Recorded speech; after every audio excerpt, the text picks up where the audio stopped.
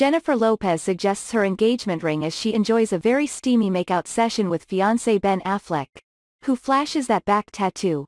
Ben Affleck and Jennifer Lopez were unable to keep their hands off every other as they enjoyed a steamy makeout session in Los Angeles on Thursday. The Hollywood couple packed on the PTA in the front seat of her Range Rover as they wrapped their arms round one another, with J.Lo, 52, showing off the dazzling green diamond engagement ring Ben introduced her with when he proposed while she was in the bath.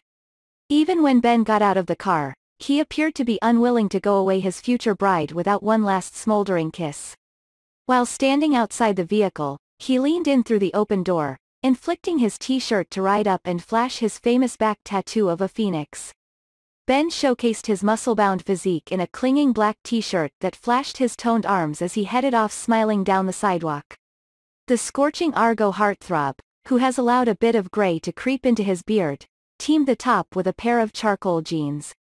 His latest outing with J.Lo comes after a supply said his ex-wife Jennifer Garner is happy for him amid his latest engagement. The insider told E! News that Jennifer Garner knows that J.Lo has been a positive have an impact on in certain ways. Ben shares 3 children, Violet, 16, Serafina, 13, and Samuel, 10 with his ex-wife and allegedly warned them all of his impending proposals beforehand.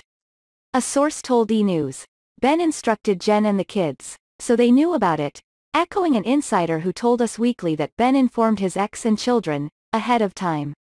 J.Lo is herself a mother of 2, amicably bringing up her twins Max and Emma, 14, with her 1/3 and latest ex-husband Mark Anthony. Along with her 3 divorces, J.Lo has also had 2 broken engagements, first to Ben in the early 2000s and most recently to Alex Rodriguez. She lifted the curtain lower back on her latest engagement in a newsletter on her website this Tuesday, revealing she was in the tub when Ben popped the question.